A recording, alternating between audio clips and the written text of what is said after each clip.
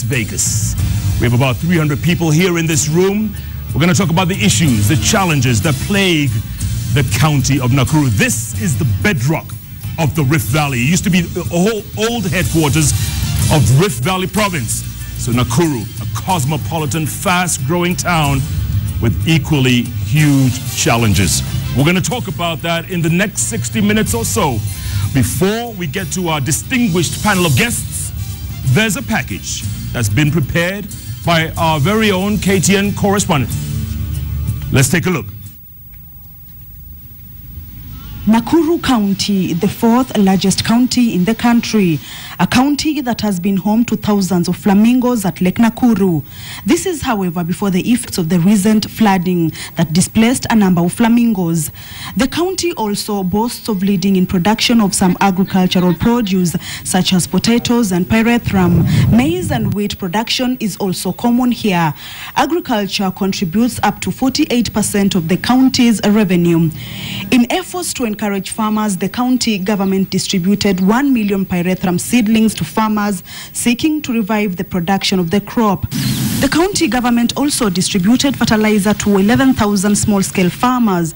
The farmers, however, say there is still more to be done. When the potatoes are ready, we also sell to the brokers, of which they are the ones who dictate the prices to the farmers. In that case, if at all we can get good markets or processing plants through the county government, actually the farmers can really benefit from there because they can be selling the potatoes as a fixed price. Sasa tukishavuna hatuna mali wa kuuza, mabroka ndio wanatununulia hapa. Sasa tuko na hasara sababu mbegu tunanunua bei kali. Haya, kulima pia bado ndio hiyo inapanda juu. Sasa baada ya kulima hiyo yote sisi wakulima hatuna faida sababu kulima sasa unaona tulima hii mahindi hatuna mali pa kuuza. Kama Sirio sasa wakifungua tunaweza sasa tukauza hiyo gano mzuri juu sasa Sirio wameweka bei mzuri. Hadi watu wanaweza kutusaidia.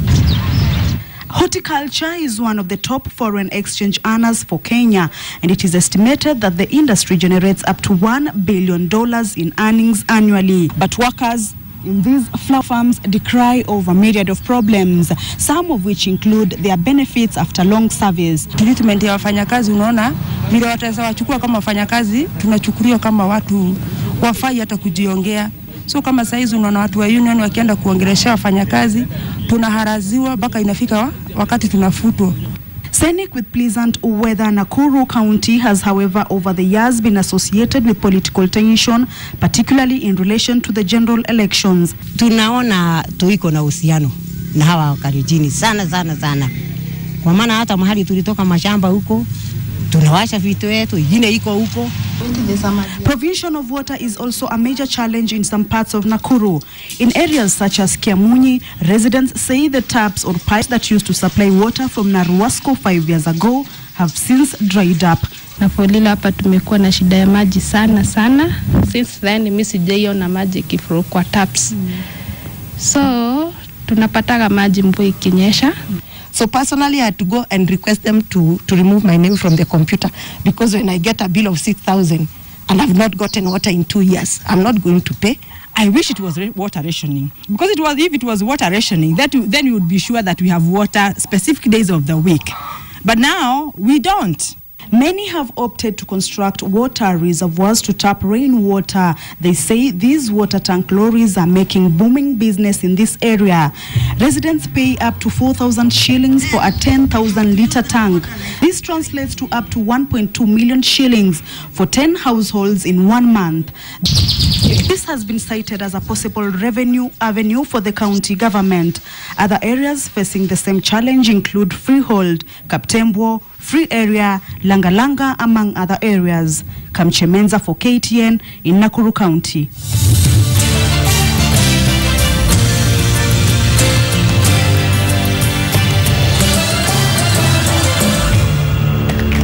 Thank you very much. That was KTN's Kamche Manze on the issues, Kamche Menza, my apologies, on the issues and the challenges affecting Nakuru County. Now, because this is a live program, we encourage you to tweet in, whether you're in Nakuru County or around the country.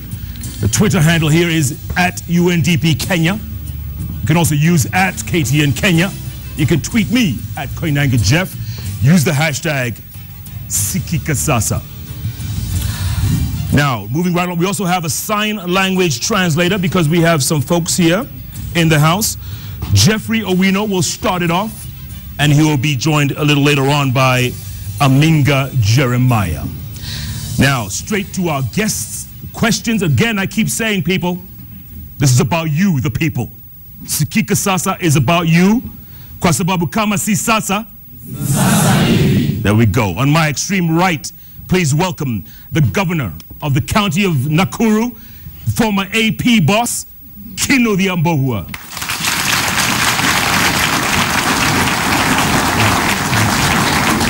Right next to him is Irene Derry Paul. She's the MCA, nominated member of the County Assembly, representing the National Alliance, TNA.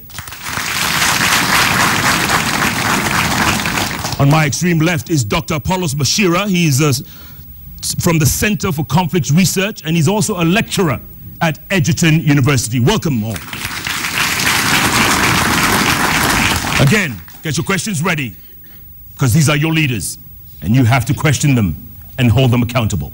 I'll start off with a question, and Governor, it's only fair that I ask you this question because you've literally, minutes ago, literally an hour or so ago, you just came from Olkaria, the latest project where it's going to provide something like 140 megawatts of electricity onto the national grid, reducing prices, making life a lot easier for the people, not just of Kenya, in particular Nakuru County, because it's in your county. My question is, why are there still blackouts in Nakuru town, Governor? There was a blackout this afternoon, and yesterday people are telling me there's a blackout. Governor, Kwani? Thank you very much, Jeff. It is a fact that Nakuru is, as we talk, the greatest source of energy in this country and perhaps in the whole region. And I do agree with you, once in a while, we still have been having blackouts here and there. But of course, this is explainable in the sense that these new power sources are just being installed, and as you have rightly said, His Excellency the President has just commissioned the third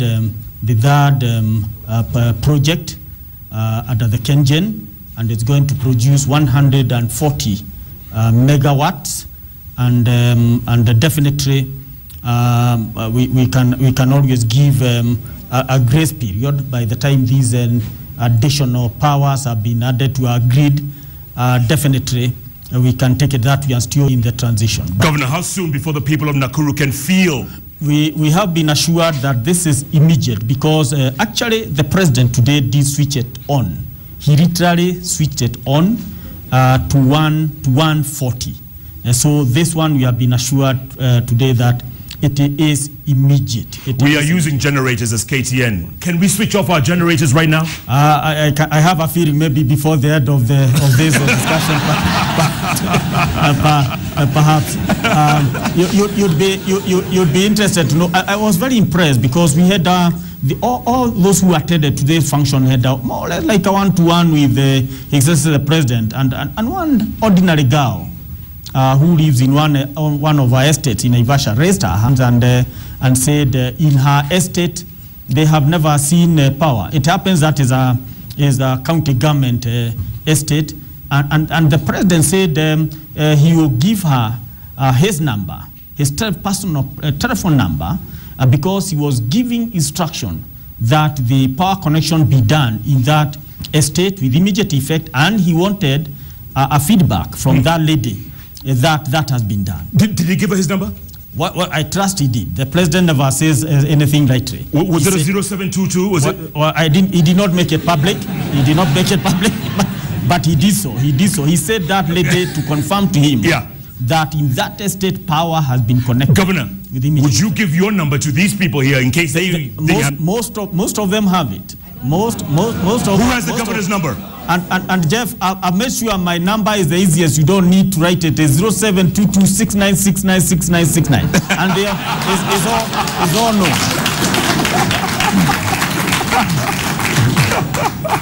Well done. Umepata hiyo? 696969. Governor, somebody call that number while we are talking. Irene, let me go to you as MCA. What is the biggest challenge, in your opinion, facing women here in Nakuru County? What is the biggest challenge? The biggest challenge is employment. That is the biggest challenge we have. And that is why you realize, as a county assembly, we are trying to advocate for self-employment. Because formal jobs nowadays, it's becoming a challenge. You're hearing the government saying every day that the wage bill is too high. So our expectations to say that we are going to continue employing will be lying to ourselves. So we are trying to come up with issues and projects that we come and assist our women get engaged in other things other than seek formal employment, things like agriculture. When you see our governor giving 1 million pyrethrum seedlings, what does that tell you? The women of this county are the women who farm. So that tells you clearly that we are trying to move from the formal employment to informal employment. And anybody who knows agriculture pays so well. So that is basically the main challenge for our women. Okay. Yeah. Dr. Apollos Machira, Nakuru, cosmopolitan town, mix of all ethnic tribes, if you will. 6-7 years ago, during the post-election violence, this was a hotbed. How are race relations now, tribal relations right now in Nakuru town and Nakuru County? Thank you, Jeff. Nakuru now is a very good town. What does that mean? What does good town mean? I've been to some good towns in Kenya. Previously, Nakuru used to be a very hot town, but the cosmopolitan nature of Nakuru has come a long way since the last elections. We do not know what happens, but I think the connection between TNA and URP has brought a lot of peace in this country, because a lot of conflicts there before was between these two major communities. So you're saying between Kikuyus and Kalenjins? You can say that. Is that what you're saying? In very many conflicts. Do you people agree? No. Doctor, they don't agree? In very... Microphone. Hold on. Doctor, they don't agree. You still think there's tension? The conflicts... Wait. You think there's tension? Yes. Someone has a question here. Go on. Don't be scared. Go on. I want to congratulate the governor for this appearance in this show. You can give us your name if you want. My name is Joseph Nderetu Ngunju, and a member of ODM. I'm a life member of ODM. And I aspired for the Senate in this county. So when you talk of what my learned professor said, I would quite disagree. What has been there is that we are trying to familiarize ourselves with the situations. And the question I would ask you now is, how are you preparing us to receive the judgment in the ICC, whatever way it goes? Secondly, I did my campaigns and I went around, and we could see that there are some people who could not be touched by Kibunja, despite they were giving hate speeches. There are no enforcement ways of doing this kind of thing. I would like to tone myself down and say that, okay, we are better off than that time that we were in 2007, but the absence of war does not mean we are peaceful. Good point. Doctor. The latent conflicts you are talking about is better than the manifest conflicts we had. The examples I give from my experience as a conflict resolution resolver with my center, and many of these participants have been in those forums, the conflicts we had in Nakuru, Baruti, Gethima, Kaptembwa, Kerisoi, Moro, Elbagon, Barigobi, Kamwaola. You can see the diversity of those conflicts. But since the communities came together, there are not so many worries. You can go to Rugai, the conflicts in Banita are low. So I think this unity has brought people together. Governor, do you agree?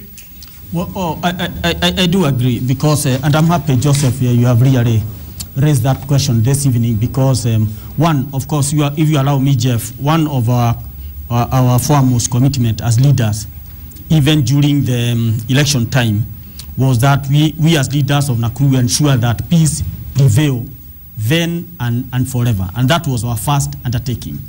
As we speak now, I must say with a lot of pride that here in Nakuru we have literally been able to achieve that. Why do I say so? We were there before 1992 when for the first time communities in Kenya rose against each other, because before then it was unheard of. You could not even think that in Kenya any community would rise against any other community. We were there again during when the Kenyan communities rose against each other. And we are here today, and we can tell a lot of difference. Are you going to be ready, like the gentleman asked, are you going to be ready when a ruling is made by the ICC, despite which way it goes? Definitely, and I think the writing is on the wall, Jeff. Kenyans have really learned to appreciate the peace they're enjoying. When you see the number of prayers that Kenyans of all walks of life were offering for the deputy president, for the president of this nation, that this issue of ICC go behind their back.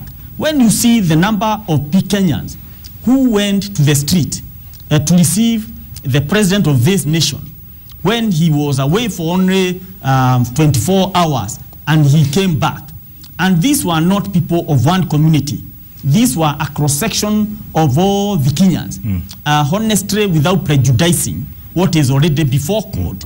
I think Kenyans have spoken. But there's also that question, Governor, there's also that question of pamphlets being distributed around some communities, some neighborhoods. Is that true, Governor? I mean, there's still a little, you must admit, there must be a bit of tension. Jeff, let me tell you, Jeff, and that is why I came from where we came from, because we know how this place was before.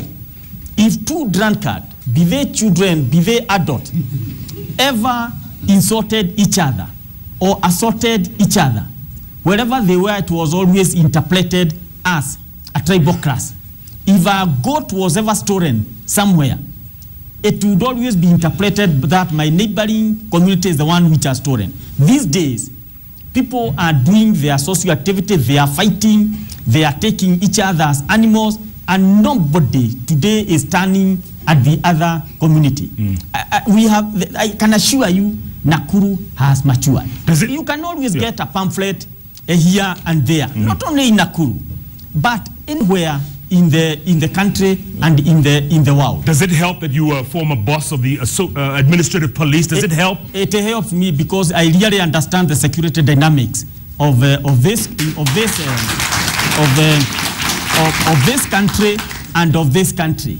And I can sense from far, I can smell when there is tension and when there is no tension. What are you smelling now?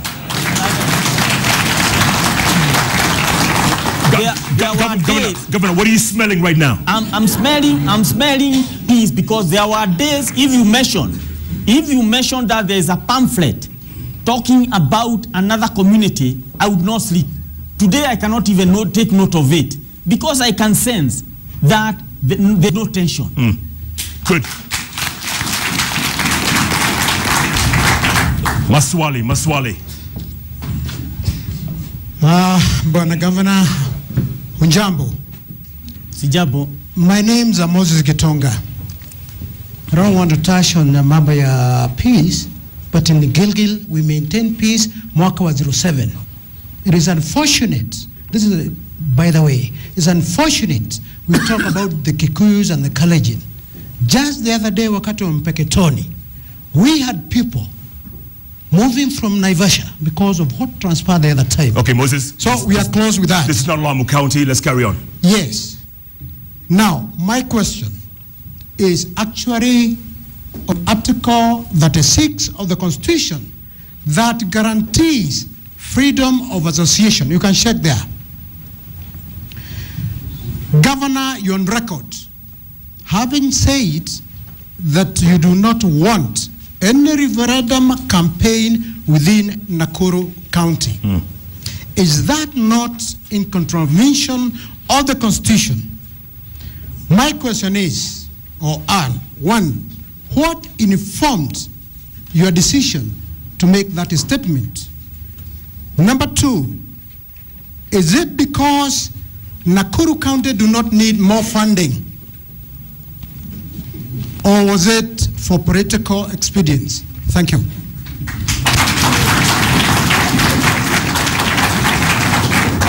Governor, I think the headline was you declared Nakuru County a referendum-free zone. Is that what it was? Yes. Governor. Jeff, I must say thank you very much for Moses Gitonga, because what's happening is that Gitonga is asking a question and answering it himself, and I'm happy because he makes my work easier. To start with, he has started by saying that in Naivasha, and Gilgil, when there was mention of Sabasaba meetings, some communities feared and they even started to move away. And what did we do as leaders, led by the governor of Nakuru? We assured the people who were moving away that they need not move away. Then I led the people of Nakuru, imploring those who wanted to have Sabasaba meetings here in Nakuru not to do it here. Not for me, but because of those people who were fearing. And the moment those who had intended to hold meetings here, and I thank them, they took heed, because we are on the ground and we are the ones who understand what is happening here. They took heed, they said, and they pronounced it in public, they will not hold the meetings here. The tension went down immediately. And it went down immediately. Okay. Irene Jeripo, do you agree? Do the women come and tell you, look, man, there's tension here, there's tension, we feel those people don't like us? Do you get that from your women? Yes, we do. Jeff, you will realize that women bear the burden of war. It is not easy for women during war. They take care of their children, they need to take care of the property as the men keep vigil in the cities. So our women realize clearly that Nakuru is not a place where you can joke around. When there is something, as you've said, you've heard the governor say clearly, just a leaflet. There are those times when just a leaflet will shake the whole county. You feel the tension everywhere. The women will not be safe. And they say, this is not the way to go. And the women have played a very big role in calming this county. Led by the groups of women, Maendeleo ya Wanawake, everybody, every woman takes up that role of advocating for peace in this county. And I must say the peace in Nakuru County has been advocated for by the women. That is what I must say. Dr. Apollos Mashira, go ahead. Dr. Apollos Mashira, what can we avoid? What can we do to avoid another 2007-2008? Actually, what the governor did, because through our reports, we have peace monitors all over, and we do early warning. I'm happy that the governor does early response, because there was a lot of tension. And Nakuru is becoming very good, because a little while ago, some of these community members could not live in Gata, or Baruti, or Githima, or Naka. So that you find Naka people are living as a community of, one ethnic. Let me ask the people here, because, you guys are sounding very optimistic. Are there tensions? Yeah. Are there tensions? Sir. Kwa majina ni Andrew Yatich, coordinator Nakuru County Peace Process and Peace Accord. Ninaenda kusema neno moja ambaye daktari umesema ujui hii amani ambaye iko Nakuru ilitokana namna gani? Ilitoka hivi. Kabla uchaguzi ya 2013 tulianza mwaka 4 kabla, mwaka 3 kabla. All communities tukaketi chini. Mwisho we signed an accord. Lakini kwa hiyo kukaa chini, we analyzed in detail 3 things. Causes of conflicts in Nakuru County are what? Parties to these conflicts are who? And it was all communities, not Kikuyus and Kalenjins alone. Thirdly, possible and sustainable solutions to those problems. So we signed our peace accord, and we are happy that the leadership in Nakuru this time, even our governor, when we were doing the Nakuru peace process, he was busy on another one called Peace Caravan. So this is an effort which after the elections, we've not really followed on it. And I'm shocked, Daktari, that you are doing this work and you are not aware of what the peace accord said. I was the reader of the process. One was equitable distribution of resources, which our able governor is trying as much as possible. So the way forward is let us go back, look at those causes and how to sustain them. Indeed. By hosting other meetings, many other meetings, not waiting for Chief to come. Thank you very much. Yeah, but I can still come, eh? Yeah. Okay. What we're gonna take a quick break because we need your questions coming, okay? It is your forum, it's about you, the people. These are your leaders. You may not get a chance to ask a question for quite a while. So Sikika Sasa will take a break and we'll come back and answer your questions. Please don't go away. Keep tweeting at UNDP Kenya, at KTN Kenya, at Koinange Jeff. The hashtag is Sikika Sasa. Kwa sababu kama si sasa. Take a break. Back in a moment.